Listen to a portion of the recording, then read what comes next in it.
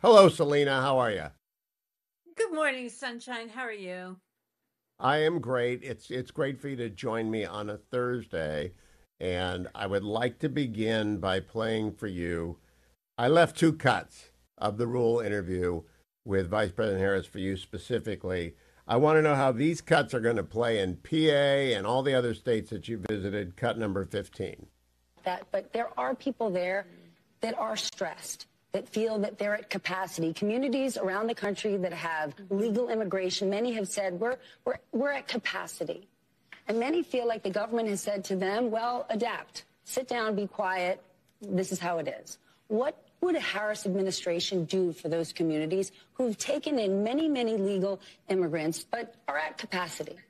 Well, first of all, we do have a broken immigration system, and it needs to be fixed. And if we take a step back, months ago, some of the most conservative members of the United States Congress came together with others, proposed a border security bill that would have put 1,500 new border agents on the border to help those hardworking border agents who are there right now working around the clock, would have put more money into stemming the flow of fentanyl, which is killing Americans around our country and devastating communities, would have put more resources into our ability to prosecute transnational criminal organizations, which in my career I've prosecuted.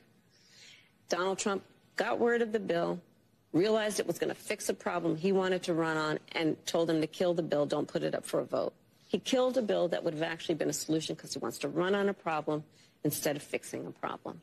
And that's part of what needs to be addressed. And my pledge is that when elected president, if the American people will have me, I will bring that bill back and I will sign it into law. And we need a comprehensive plan that includes what we need to do to fortify not only our border, but deal with the fact that we also need to create pathways for people to earn citizenship. All right, Salena Zito, how does pathways to citizenship play in Pennsylvania right now? You know, it doesn't. There's so many problems with that answer. And I have to say on the top of my head, she's the one that killed the bill in 2018 that Trump had. So, why is that never addressed?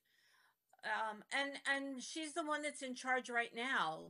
Executive orders could have done a lot of different things, and she could have addressed it more forthrightly. And I think that people cannot get past that to that answer that she just gave.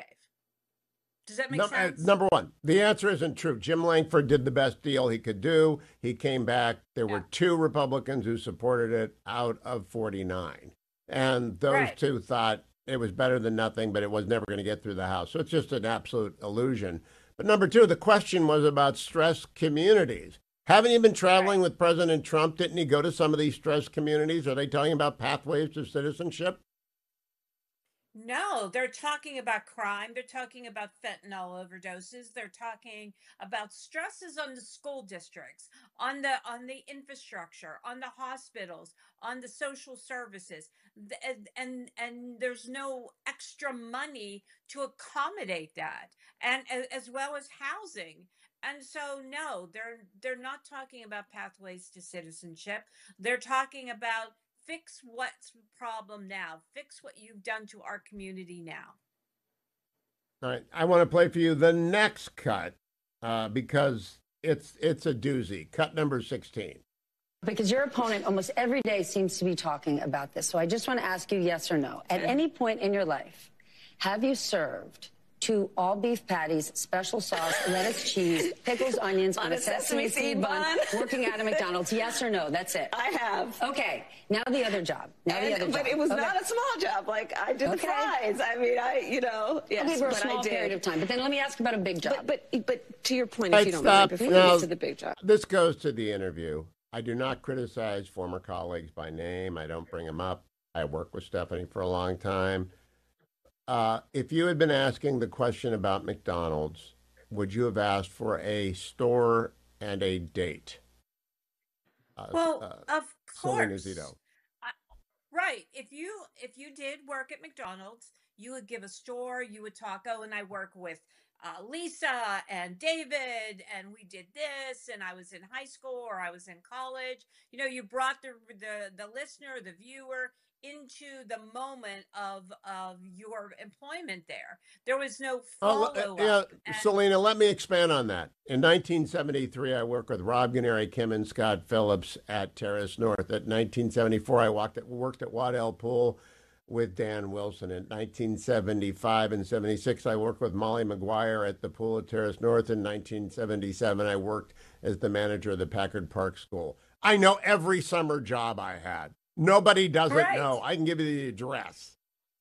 Yes, that's exactly right. And everybody can answer that way. Everybody remembers those first couple of jobs, kind of like you goofed off sometimes, but it was also hard Not work. And me. there were other Oh, I was kids. good. There were other kids with you. Well, if you worked at the school, Canary goofed you off. goofed off. Molly never showed up, but it wasn't me. But everybody has that answer. There was no connectivity to her experience, so it still leaves it out in the air. All she said was, I made the French fries. So Why did when did why you did do that? Stephanie Ruhle frame it that way? Oh, just to be cute and funny. I mean, it's not. It's not. I. It, the question wasn't bad. It was the non-answer that was bad. It was not. It was the lack of follow-up that was bad. Right? You ever see a kid at a bowling that alley when they put the inflated things in the aisles where the ball yeah. won't go in the gutter? That was Yeah. what that was. Just a yes or no. Did you work at McDonald's? I'm not going to make you roll a 10 strike. Just a yes or no. I just couldn't believe it. It was painful. All right, let me go to the post-game show. All night, MSNBC is doing cleanup on aisle Stephanie. Here is cut number 17, Stephanie with Chris Hayes. Cut number 17. And one could watch that and say, well, she didn't give a clear, direct answer. That's okay, because we are not talking about clear or direct issues. Cut number 18, Stephanie Ruhle with Nicole Wallace. I do, but here's what's a little tricky. She doesn't answer the question around if the GOP is controlling the Senate, if she can't raise corporate taxes, where is she going to get the money from, to expand the child tax credit and do all the things she wants to do? And she says, we just have to do it. And that's great, and that's a campaign promise. But the issue is, if it means we're just going to borrow again, then what we're doing is we're just never all right, addressing... blah, blah, blah. She didn't answer the question. What do you make of this whole thing, Salena Zito? Well, first of all, our problems are very serious, and you should answer those questions. Not only have we been dealing with inflation that has not gone, the prices have never gone down. I don't know how many times I need to say that. Even to, Pete Buttigieg yesterday, about inflation's gone down. The costs are, better. No, they're not. Go shopping. Go food shopping. These are big problems, and our problem is also a pending problem with our job market. There are some serious holes in our job market, and everyone, the Democrats are completely ignoring that, pretending it's non-existent, and it's going to rear its ugly head incredibly soon. Last I just don't question, Salena. understand. You've been with the former president. How are the crowds the same? Is the enthusiasm the same? Do you sense that he is the same after the assassination attempts? Yeah, absolutely. I was with him all day Monday. And it was really interesting, the sort of a tale of two completely different campaigns in Western Pennsylvania. He drove through 120 miles of Western Pennsylvania. People were lined up in front of farms, small towns, suburbs, out in front of their houses, in front of their neighborhoods, and a couple people were on a tractor. Even some had a terrible towel. I know how much that would make you happy, Hugh. But that's the kind of engagement. He was in a grocery store. I'm standing there, and he gives this mom $100 to with three rambunctious little boys to help pay for the groceries. And so that's he's hitting the issues that people care about where they're at. visibly. Salena Zito, And always she good to check in with you. Can't wait to read that report.